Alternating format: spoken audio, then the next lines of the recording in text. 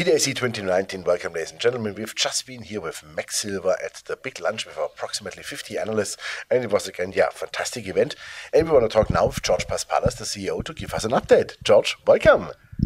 Thank you, Jochen. Good to see you again. Great to see you again. Really, it's 1 year ago we were talking about, and I would say, again, after the presentation, company's full on track. Everything is really running totally well. And I even saw that now you really want to plan to go in production on the second half of 2020. So what was in the last year the most important development in the company for you? Oh, gosh, there's a few most importance.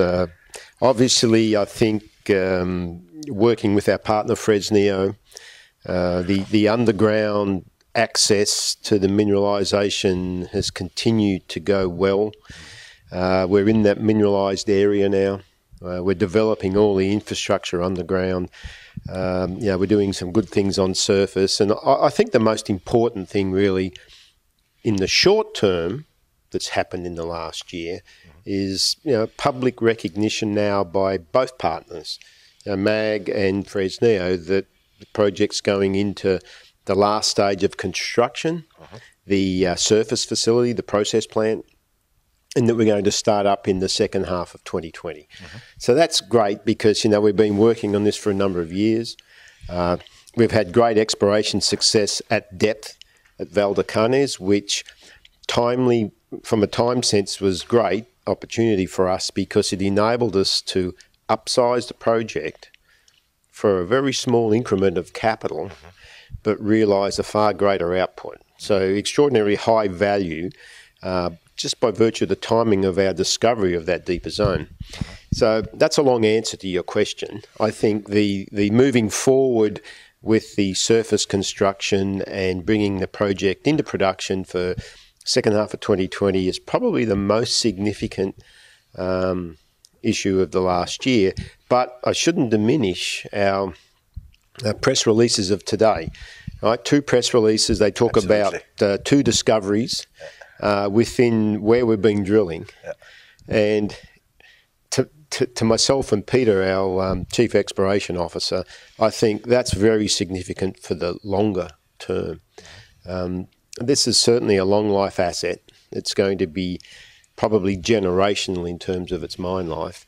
And what we've shown is just in the course here of the last 4 or 5 years, we're only just scratching the surface from an exploration perspective now. And, we've stopped calling it the Valdecañas vein. It's a vein swarm now, right? We have 4 or 5 mineralised structures down there. We believe we'll probably find more. And then we find these north-south structures. First time ever in 500 years of mining of silver in this area. We now have a different orientation on the structure, which both our partner and us are both very excited about. I believe so. Well, I'm excited too. Yeah, well, you should be. No, it looks really outstanding to me. And I remember we were talking last year, when you presented again fantastic drill results, and I said, you have a mine below the mine. After seeing this year, I must say, I have the feeling you have a third mine. Well, yeah. The gift keeps on giving. So we do have that deeper zone now, which is the mine below the mine. But now we have veins to the side. So maybe your third mine is we have a mine next to the mine, and then we have this structure running from the north down to the south, which hopefully will intersect a number of these east-west general red lines you see on our presentation. That means that as we go north-south, instead of developing 800 metres a kilometre in rock, we're going to develop in rock that's mineralised and it'll pay for it. So there's many mines within this mine in the end, I believe. So when you are doing the development, you can extract the rock and store it already, and then you can process it, right? Correct. So it pays for itself. Yeah, because you will develop Yeah. along the mineralised material. Yeah. And so it's paying for the development. Wow, fantastic. And if the grade's good enough, it'll actually pay for a lot of things. That's great. So has anything changed, I would say, technical-wise or capacity-wise, or also AISC-wise, when you say second half 2020 you go in production? Yeah, the metrics don't change on the project. And what changes is as we find more of these veins within the swarm, they're very high value. Right? We talk about the anticipator vein now. It's growing in size significantly. It's 30 to 80 metres away from the deep zone. So it's like 1 month's development and we're into a new mining area. Remember, all the infrastructure above is paid off by the bonanza zone. Absolutely. And so from a AISC and an economic point of view, it's extraordinarily high value material we're finding because it's right where we are mining and where we've paid off all of the overhead of the infrastructure. Yeah. At what capacity you would mine then per day? Well, currently the nameplate's 4,000, and that could go maybe also a little bit higher. Look, Fresnillo are good operators, and they've had a long history of always overperforming in terms of nameplate throughput. And we certainly hope we're going to get more than 4, but let's walk before we run. Get it built, get it up at 4, and then we'll see where that goes to. Okay, super. Let's talk about some numbers. You have $142 million in the treasury. That's enough to really get you there? As far as we see the capital estimates now, that's pretty close to what we need. Right? Again, I go to our partner and their ability. They're developing. Their development cost per metre is less than what's in our study.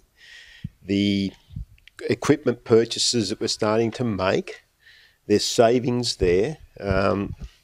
Fresnillo are very good at negotiating construction contracts with subcontractors, and we expect to see improvements, lower actual cost than the study. So, we think we can get to the end with what we have.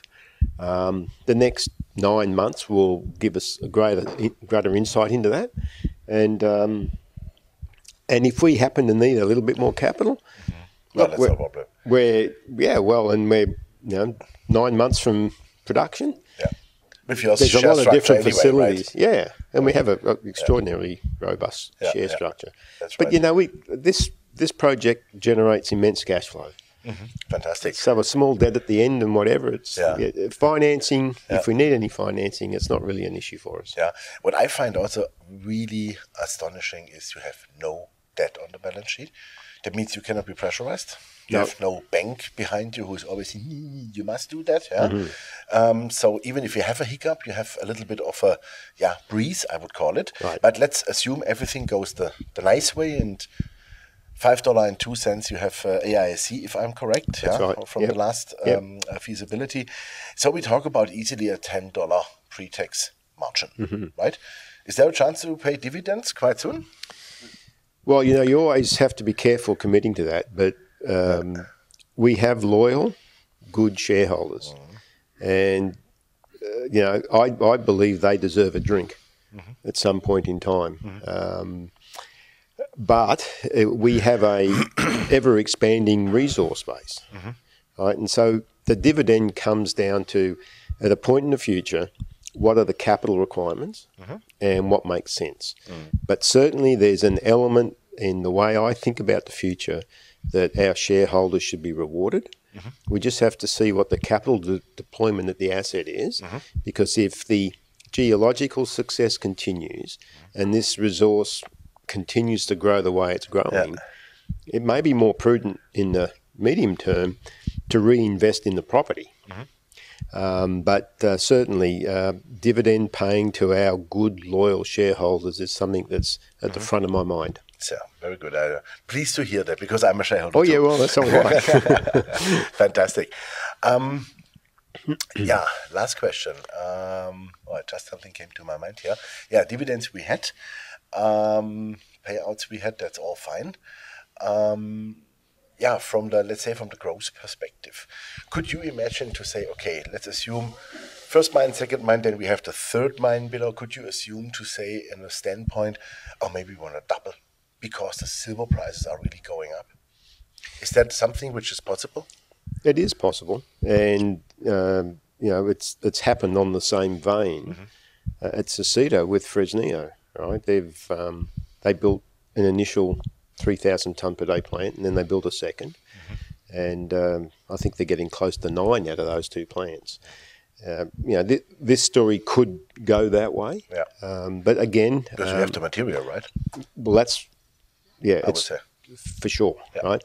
But Fresnillo are a prudent, experienced mining company, and they do things in logical, methodical steps.